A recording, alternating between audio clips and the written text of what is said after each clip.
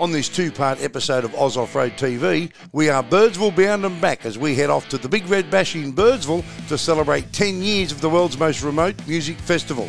The challenges getting there, the fun to be had, and we'll show you why you should jump in a four-wheel drive and head to Birdsville in July. Then later, we'll then take a run down the Birdsville track, check out the ghost town of Farina in South Australia, tackle the infamous four-wheel drive track called Sky Trek in the Flinders Ranges, enjoy a station stay at Wampini Station, and jump on a boat down the Murray River to McCabe Corner. This is The Duck, and you're watching Oz Off-Road TV.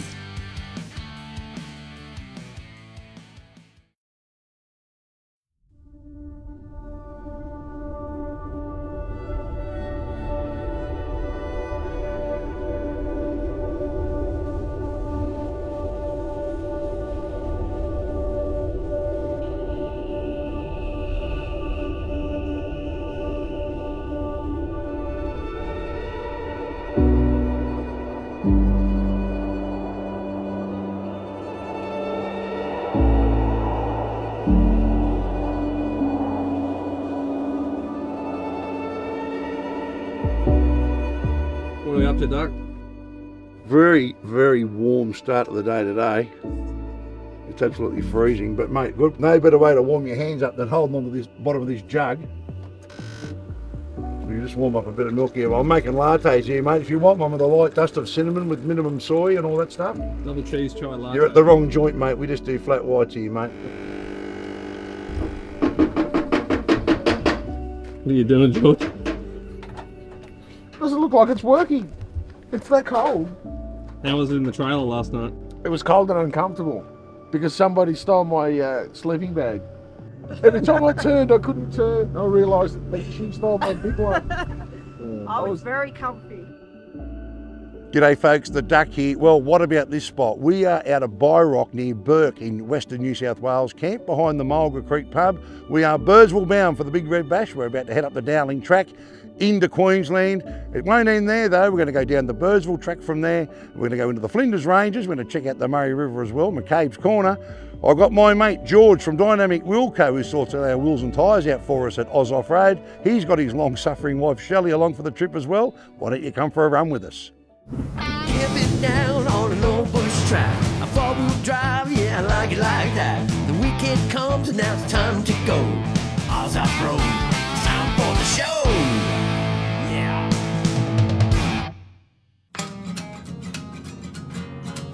Well, after waking up to a frosty morning behind the Mulga Creek pub at Byrock, it's time to head off on our outback adventure.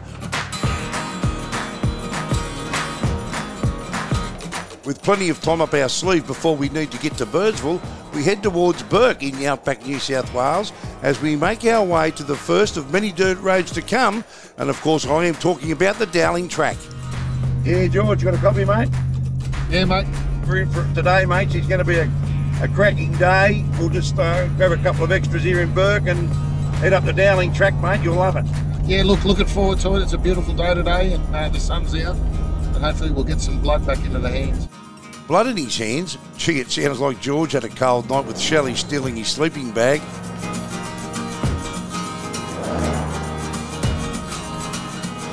After thawing out, it's time to top up some fuel as the road leads us north towards Queensland. We're about to get off the blacktop here, mate, and hit the dirt. Your beauty. Normally in pretty good condition, this track, although I have been on it when it's been a bit wet, but we'll see how we go. It changes over time. It goes for a couple of 100 k's to Hungerford from here. Yeah, at the moment it looks pretty good. It actually looks better than most roads in Sydney. Certainly better than the roads where I live, mate. It's amazing just how good the condition of some of these dirt roads are in compared to some of the sealed roads around the place that have been really affected by big rain events.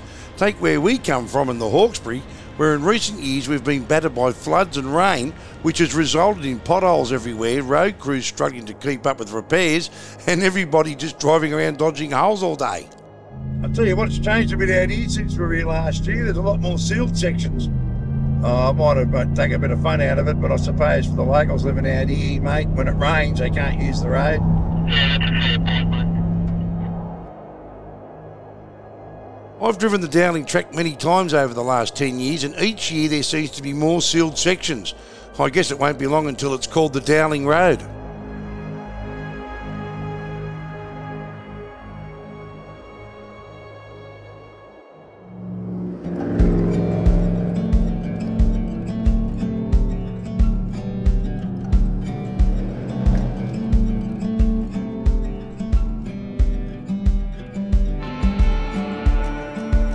Our first stop along the Dowling track is at Ford's Bridge, about 70 kilometres west of Burke. Once a flourishing town, it had a butcher shop, post office, a school, even a racetrack. Not much goes on there these days though, with a population of about 4 people, but there is a small hotel there. Ford's Bridge can lay claims though to an association with Henry Lawson, who once lived and worked in the area. I reckon this is a good spot to pull up for a quick lunch stop. Geez, I tell you what, you've got to love this caravan and off-road lifestyle, don't you? There's not much stress out here.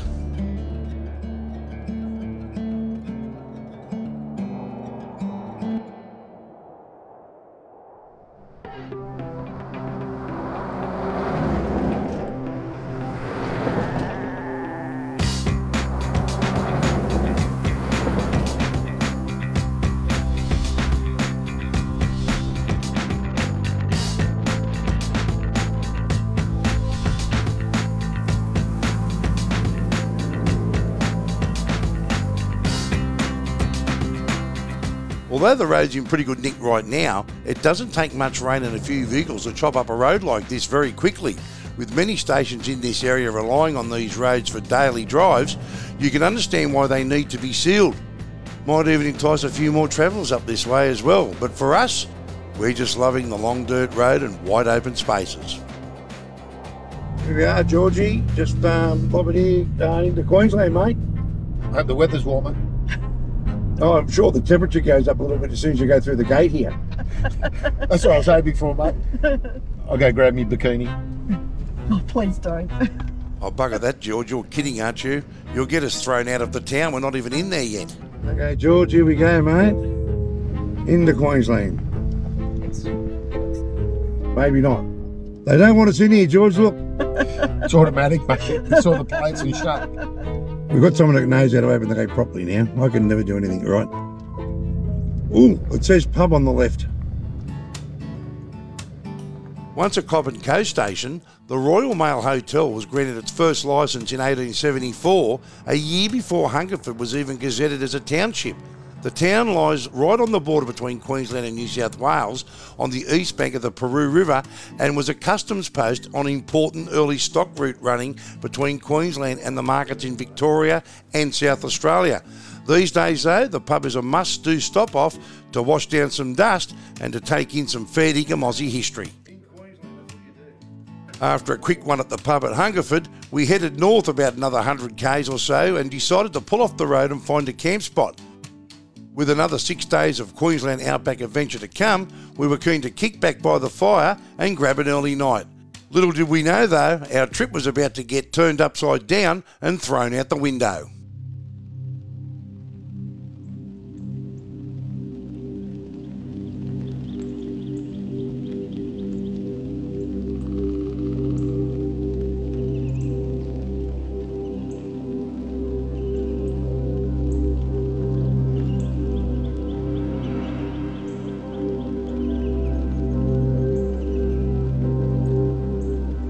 For me, not much beats the Queensland outback, and each morning is certainly pretty special.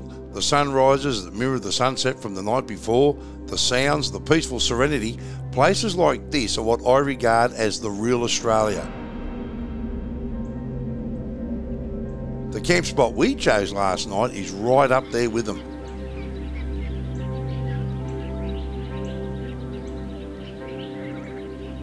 Even my trusted mate Clancy, my blue cattle dog, he's just kicking back. He's on his first trip and he's just taking it all in.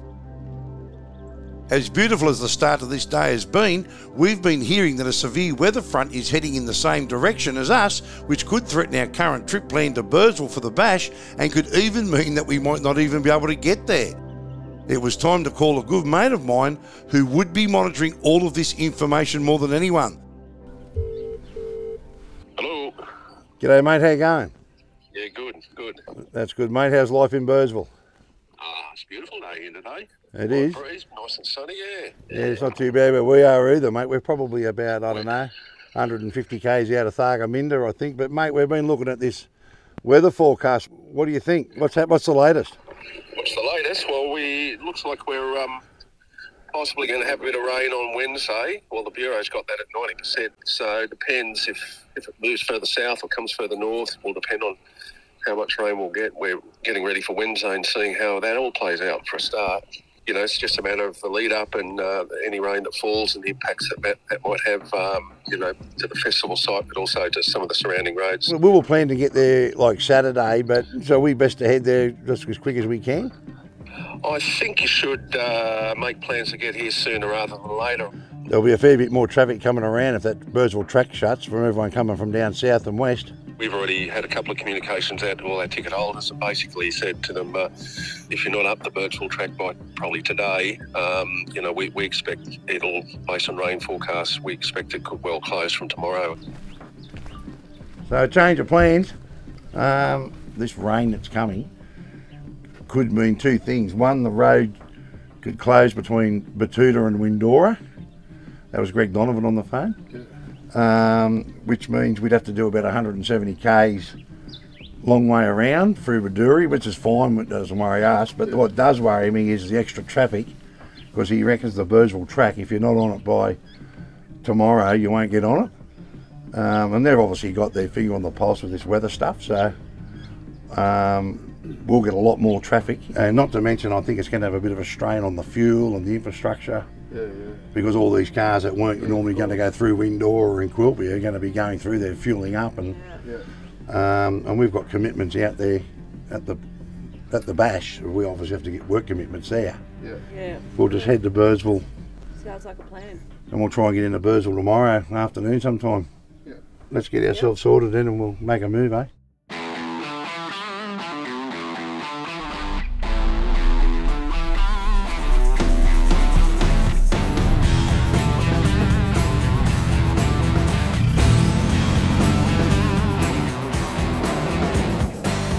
With our planned trip notes torn up and thrown in the campfire, it's now a race against the rain to Birdsville. Certainly not what we wanted, but with radio commitments at the bash, plus the significance of the 10th anniversary of the event, we had little to no choice but to get cracking.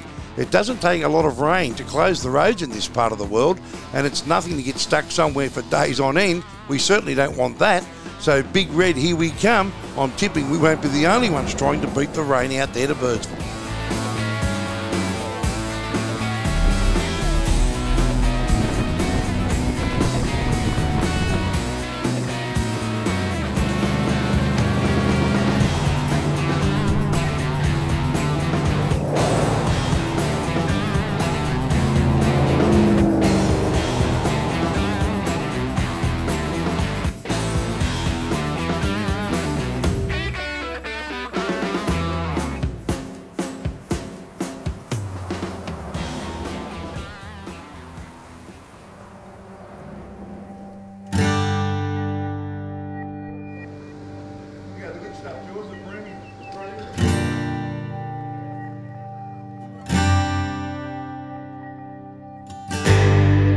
Bit of a line-up at fuel there at Windora. I reckon they're gonna struggle with all those other cars coming around the long way, I reckon.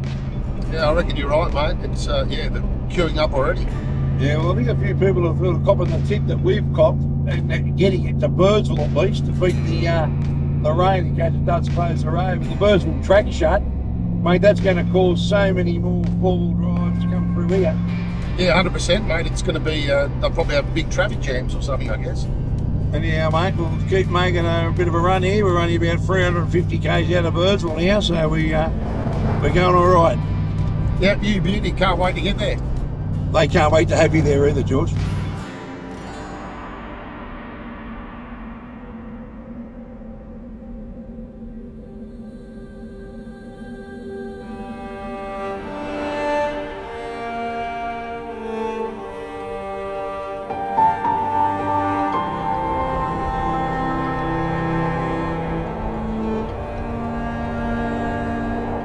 How good's the landscape out here. You're going up one hill, and then you get to the top of that one, and then you just look straight to the horizon. It's unbelievable. Yeah, the view's always good out here. Yeah, she's hot, dusty, but it's a bit green too, which is all right.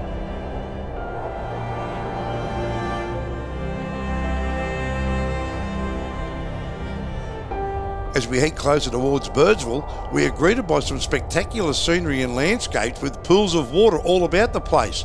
It's amazing the effect a bit of water that fell previously has had on this raw outback landscape.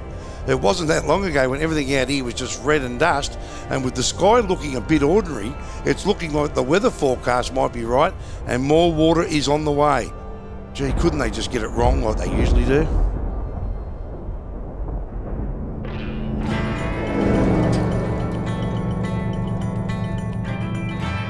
Well, after a couple of days on the road, we finally make it into Birdsville. Now, whether it's the Big Red Bash, the Birdsville races, a trip across the Simpson or a run up the Birdsville track, no matter what the reason is for heading to this famous Queensland outback town, everybody seems to do the same thing, and that's head straight to one of Australia's most iconic hotels, the Birdsville pub, for a cold beer.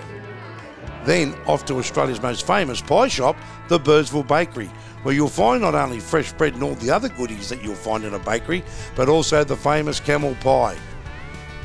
For a town located in hard outback country with a very small population, it's incredible just how many famous things are actually here. How's the mad rush out, Duck? Geez, a lot of people have taken the tip, and how many people are camped on the side of the road up here? Well, the event's a week away. Yeah, so anyway, we're here, mate, so we'll get some fuel, we'll load up a bit of water, we'll head out, and we'll be based at the bottom of Big Red for the next 10 days. How's your rock collection going? Good, mate. Good. Yeah? Just trying to scatter it everywhere, a little bit on the roof, on the back there. Plenty up on the camper. Yeah, I love what you've done with the camper. It looks great, yeah. I thought, you know, they say rock and wood. Yeah. Good combination. Yeah. Camper. Absolutely. After filling up our water tanks, it's time to head out to the base of Big Red, the home of the Big Red Bash, and thanks to the weather forecast, it will also be our home for the next 10 days.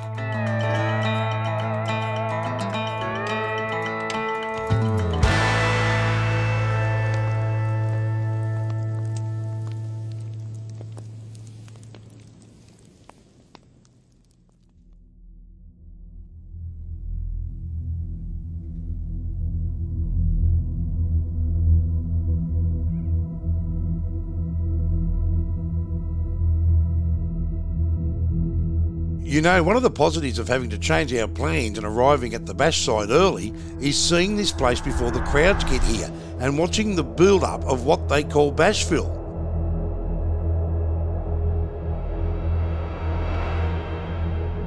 Although I've been to this event many times, it's hard to believe that in just a few days it will look totally different, with thousands of people rocking on to some of Australia's best music acts performing at this massive music event. This is certainly a special place right on the edge of the Simpson Desert, and apart from what they call the crew village, where staff and volunteers live for a couple of weeks, we are the only ones here.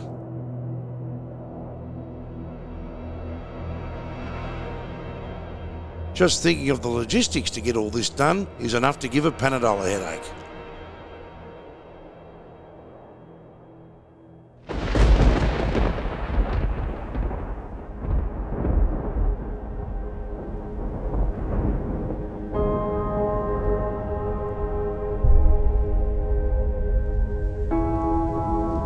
As the predicted rain starts to fall, everybody, including my dog Clancy, starts to worry. So as you know, we've had to get ourselves to Birdsville before the rain, and we've made it just in time. She's just starting to come down here now. It's a bit surreal, not a lot of people here yet, but it's all going to be happening, but we're bunkering in and we're going to ride the rain out. How's your solar panel going? Yeah, good. I'm getting 8 volts. Woohoo! On this beautiful sunny day.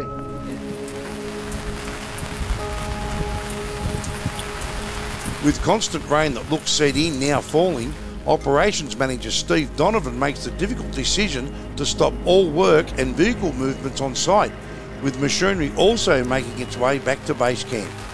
Hey, Every day starts with a very healthy breakfast. Can't swap.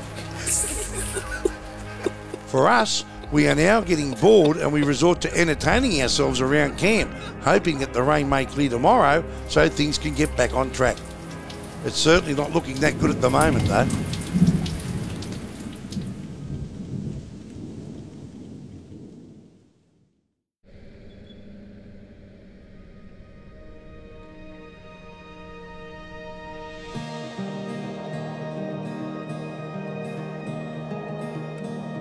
And just like that, someone turned the tap off through the night, a bit of sun peeked through, and with the stage still to be built, toilets and other infrastructure far from in place, it was all hands back on deck, with staff and volunteers working double time to get the festival back on track.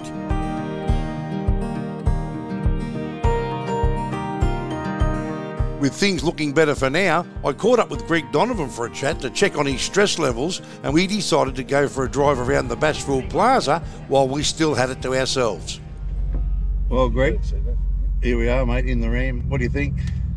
Comfy. Yeah. Mate, let's have a bit of a drive up the plaza. We're here just checking out the Big Red Bash before the Big Red Bash starts. For those of you that have been here before, what you're looking at now is where everything will be happening, and in a few days' time there'll be about 11 to 12,000 people all camped around here, walking around the plaza, enjoying it all. But this is like a calm before the storm, Greg, isn't it? That's right, yes.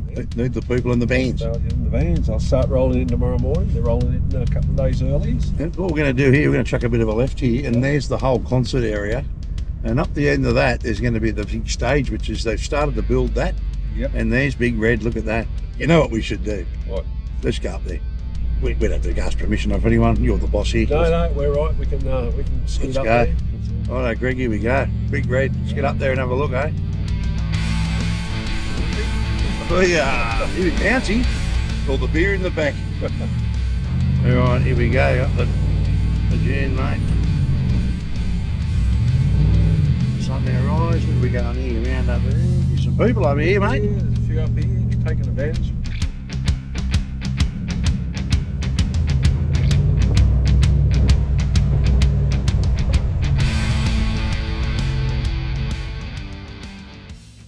Well, mate, here we are, the top of Big Red. How good is it from up here? Yeah, it's a massive sand hill. Look at that view down there, it's beautiful. Mate, unbelievable, mate. In about, this is your kingdom, eh?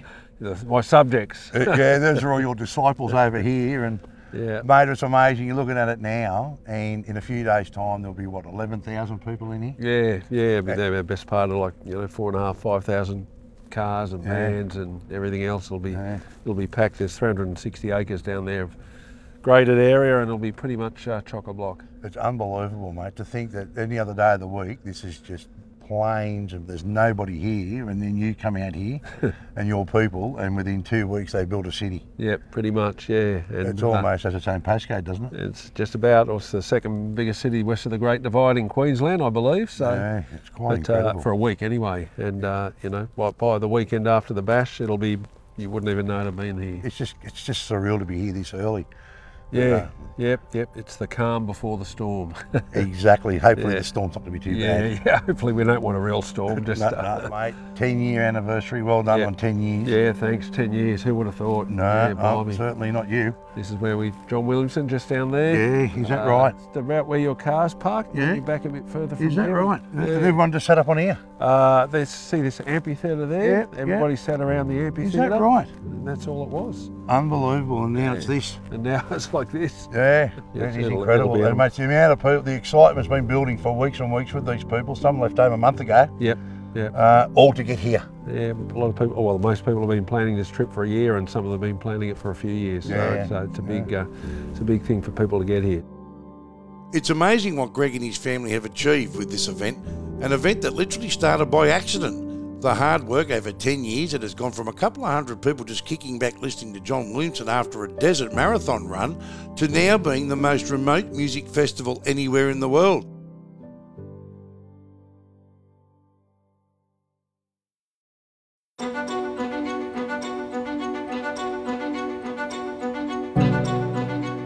After only light rain falling overnight, the decision was made to let the early bird ticket holders in even earlier, and it wasn't long until the first bash goers started arriving to set up camp.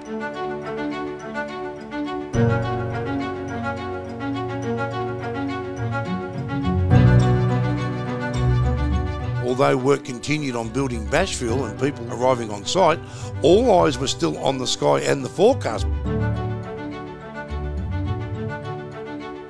And with the rain comes road closures out in these parts, so we weren't out of the woods just yet.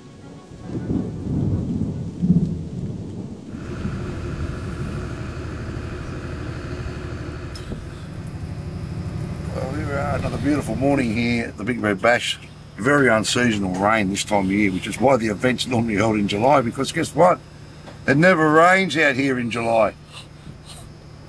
But certainly done a little bit of that now. We do have unconfirmed reports, just talking to one of the AMBOs here, that all roads leading in and out of Birdsville are actually closed at the moment. So if you're not here at the festival, you might struggle, but I think just about everybody is in. Look, the event's still going to go ahead and everybody braves the elements. We're campers in the end of the day. But I've got to say, this is something a little bit different. There's the Crocs.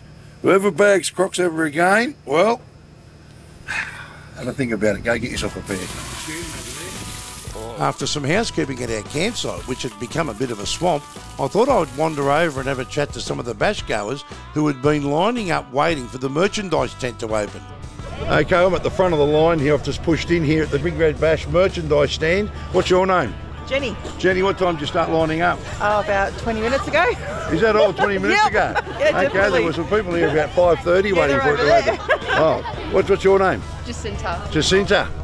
And how long have you been lining up here? Oh, same time as those guys. Yeah, Probably 20 minutes? Okay. And what are you going to buy in here? Oh, probably Everything? A shirt, yeah. Mum's paying, so Mum's can't say paying? no. Oh, well, you get two of everything. Heading to the merch tent is one of the first things you do at the Big Red Bash. The gear is always high quality, very popular, and in fact after 10 years, it's no surprise you bump into people wearing this stuff all year round. We're here at the cash registers at the merch tent. What's your name? Denise. Denise, you're the first paying customer. Thank you. How does that feel? Pretty good. You seen the line outside now? We were here at before 6 o'clock. I thought that was you out there before 6 o'clock. I can tell you the line's long enough to be continued now. You know, the one thing I've come to learn about campers and caravanners is that they brave the elements. Rain and cold doesn't bother them. So it's no wonder that everyone is in high spirits. Things are looking good now. Even the sun is poking its head out.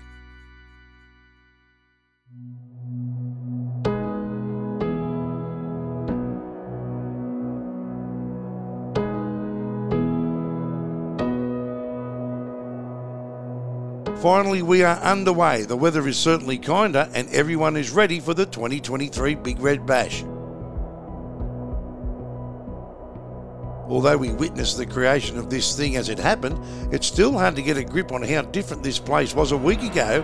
When we arrived here, there was virtually nothing and nobody here. This year, Greg's son Steve put on another event within the event called Big Blue Day, where people were encouraged to buy blue wigs, form a map of Australia in the concert area, and have John Williamson sing his iconic song True Blue for all the participants to raise money and awareness for juvenile diabetes. This was in light of Greg's son Stephen being diagnosed with the disease whilst in his teens. Wow, look at that.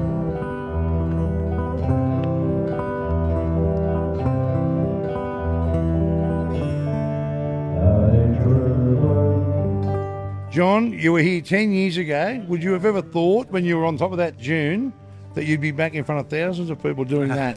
Yeah, that's a very special memory, Duck. Yeah, that's it was quite intimate then compared to now, but I'm proud of the fact that it has got so big and it's now entertaining and raising a lot of money. Oh, absolutely. I think it's fair to say you're basically you're the artist of the event, because no matter who comes after you, you were the first. No, a very proud moment to be there for me. You've never done a bad job, mate. Good on you, John, and it's great to meet you here for the 10-year anniversary. Thanks, Duck. Thanks for being here. Good on you, mate.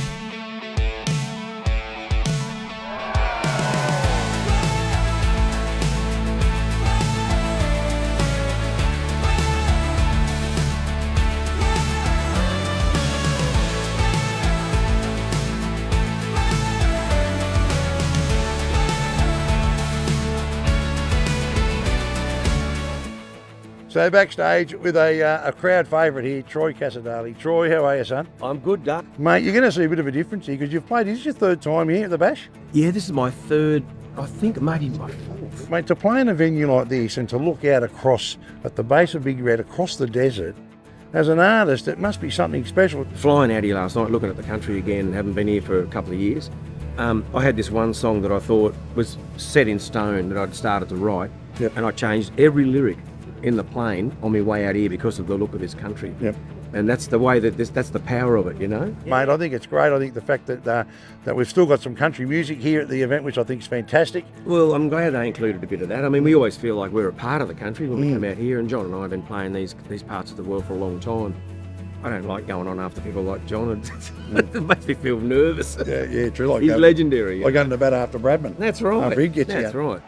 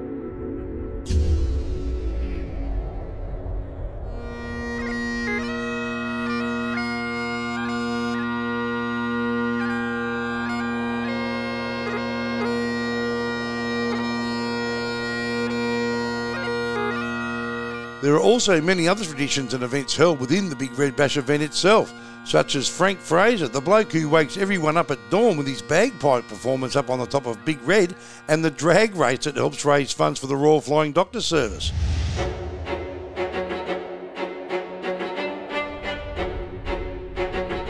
Gee, I'm no George Clooney, but some of these blokes actually improve their looks.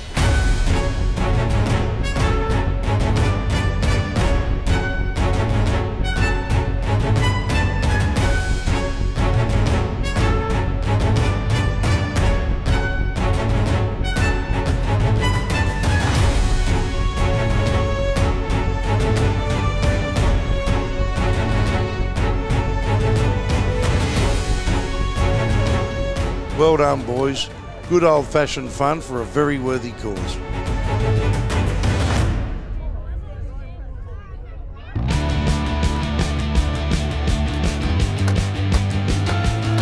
Big Red Bash edition of the Camping and Off-Road Radio Show, broadcasting from Birdsville out here through 9 Radio right across Australia. And of course there is the Nutbush record attempt held at Birdsville, again raising money for the Royal Flying Doctor Service.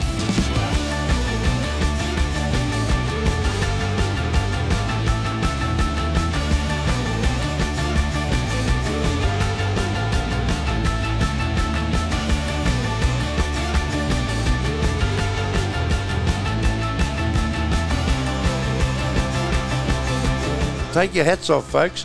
This year you tipped in $89,000 towards $170,000 raised over the entire Bash event.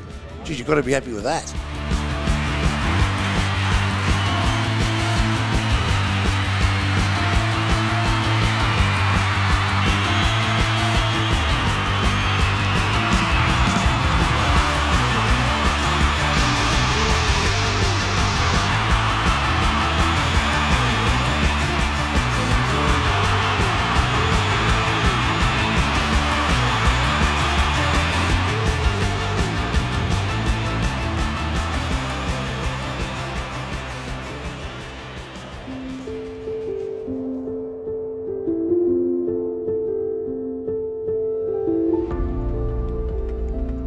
From a very humble beginning, the Big Red Bash is now a bucket list event that not only supports Australian artists and charities, but provides all caravanners and campers a reason to see Australia and experience outback travel. Just getting to and from this event is an experience all on its own. It's because of events like this, we formed Oz Off-Road, where we can help people get set up for outback travel so you too can enjoy what we call the Oz Off-Road lifestyle.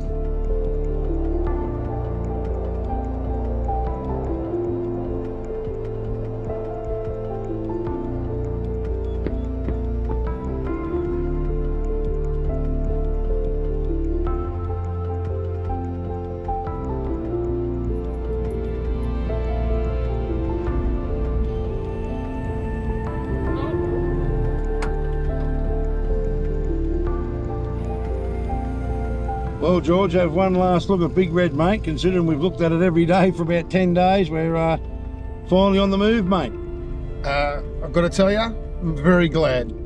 Yeah, I love the Big Red Bash, but we had to get in early because of that weather, but I'm glad we're back on the road again, mate. Yeah, mate, 100% agree with that one. Bye-bye, Big Red. Thanks for having us. We'll get out of here, get ourselves into Birdsville and down the Birdsville track and on our way to the Flinders Ranges, eh? Yeah, mate, looking forward to hitting the road again. Mate, might be a bit wet down there. Yeah, mate, we've anticipated that and got some extra cover on the camper to cover the chairs, etc. I don't care about your chair being wet. I'll just sit on your chair.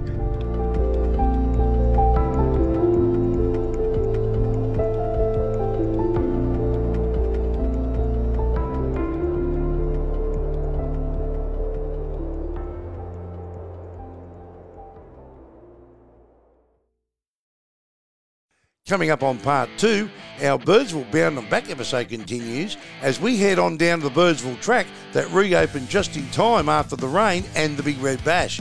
We check out the South Australian ghost town of Farina, tackle Skytrek in the Flinders Ranges, put a station stay on your bucket list and go for a boat ride to McCabe Corner on the River Murray. We have that and a whole lot more to come on upcoming episodes of Oz Off-Road TV. Be sure to subscribe to the Oz Off-Road TV YouTube channel, and remember, your adventure starts when you turn the key in the ignition.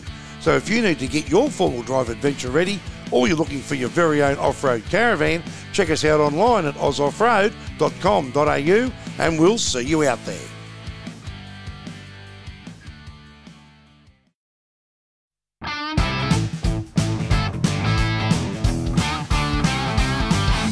Camping down on an old bush track, a four-wheel drive, yeah, I like it like that. The weekend comes and now it's time to go. Oz Off-Road, it's time for the show.